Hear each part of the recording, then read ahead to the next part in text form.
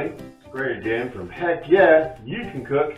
Today we're going to make a quick little baked flounder with some fresh vegetables that I find is a nice, quick, easy midweek meal. Very inexpensive, and we're going to go through the process and steps. While I've got your attention, everyone please like, share, and subscribe. We are glad to get every new subscriber, and every view we get is precious to us. We really enjoy all the support. You can find us on Facebook at Heck Yeah You Can Cook as a group, as well as on Instagram, on the internet, and also, of course, on TikTok. So please join us at Heck Yeah You Can Cook. Today's ingredients that you'll need for this flounder dish, well, let's go through our tools first. We're going to need a sharp knife, kitchen knife. You're going to need a spatula, and that's going to be for a little later on. I've got a 4-quart baking dish that's 16 by 9, I believe, and I've also got a cooling rack here that you're going to need as you pull everything out of the oven. Of course, you need oven mitts to do that. For the ingredients for today, I have got 1 shallot that I have minced, okay, very finely cut. I have 1 red pepper that I've diced very fine. I've got 2 ounces of shredded carrots. I cheat, I buy the bag and I pull them out and put them on the scale. There's 2 ounces. I've got a tablespoon of dill. I'm not going to use all of it, that's just so we can grab and go as we're cooking. Now I've also got a yellow squash here that I have cut into little pieces like this. I'm going to show you how we do that in just a second. I've also got some salt, lemon, and chili. This is actually called sal, chile, limon. I got this from a local tienda. It is fantastic for seafood, folks. You don't need any salt. It's already got the chili. It's already got the lemon. We add a little dill. Wonderful little quick dish. I'm using grapeseed oil. I like to use grapeseed oil when I'm making fish when I bake it like this. I've also got 2 pounds of frozen. I got this at the supermarket. This is arrowtooth flounder. I let it defrost for a couple days in the refrigerator. And I do have a paper towel here. As you're working with this, you got to kind of pat it dry. It doesn't matter how much you rinse it, pat it dry beforehand. There's still ice crystals that get released, especially if it's sitting at room temperature. You want the seasoning to stick. And so you'll use the paper towel to pat that dry as you're working. Before we get working with that, we're going to show you how I do the squash here.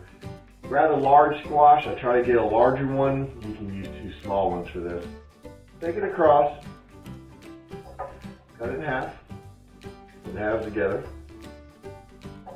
Come through it like that. There you go. Put it right into the bowl. Maybe you can bring the bowl a little closer so you can reach so far. And this to give it, the fish doesn't cook as long as other types of meat do. And so, you know, you kind of want to make the vegetables into more of a bite size, even a little bit smaller piece so they can cook all the way through.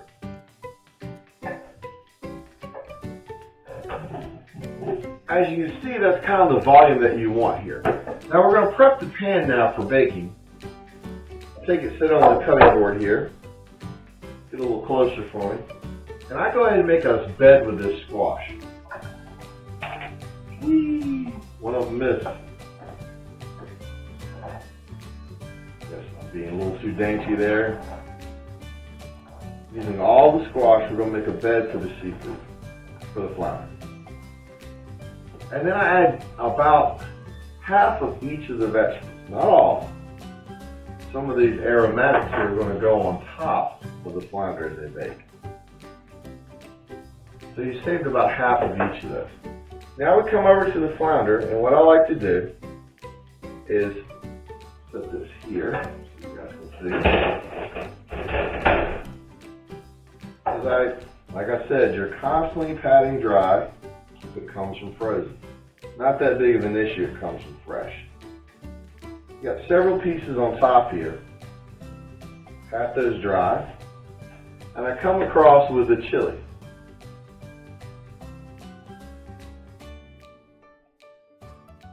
Don't heavily season, it's more of a light seasoning.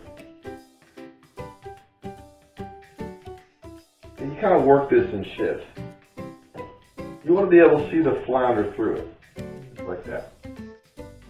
Then I set that right on top of the bed.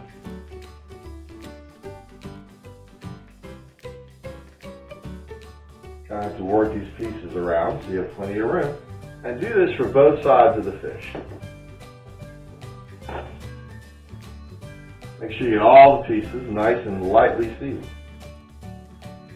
One important thing I forgot to mention. Preheat your oven to 375 on the bake setting.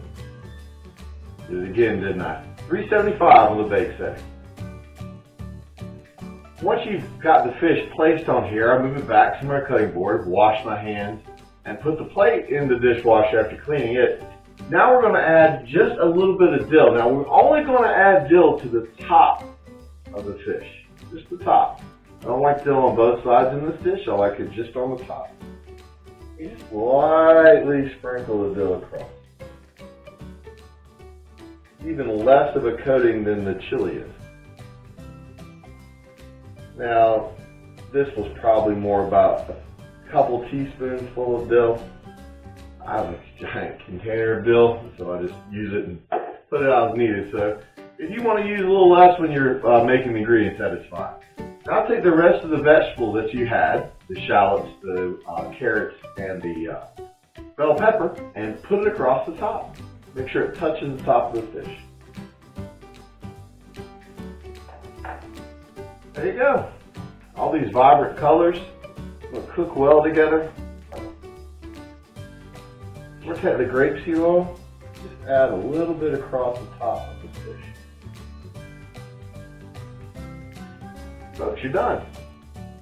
Now, you're going to bake this for about 20-25 minutes. I do put in a probe thermometer and get it to 145 degrees.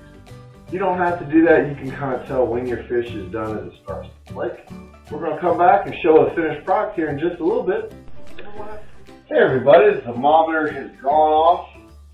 Timer maybe in your case, like I said, it's been about 23-24 minutes since we put this in the oven. Take it out now and see the product. There we go.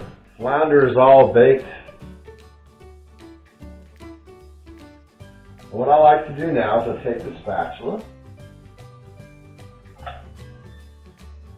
and I simply remove the fish. You can leave on the... Gotta be careful here.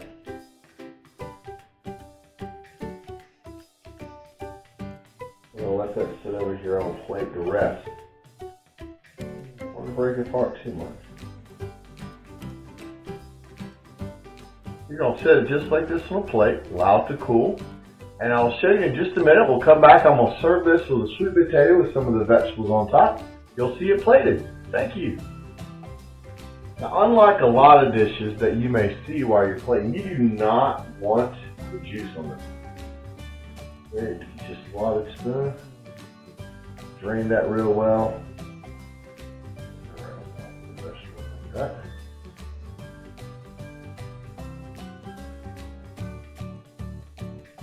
I should have said, set it, the vegetables are on top of the flounder like that.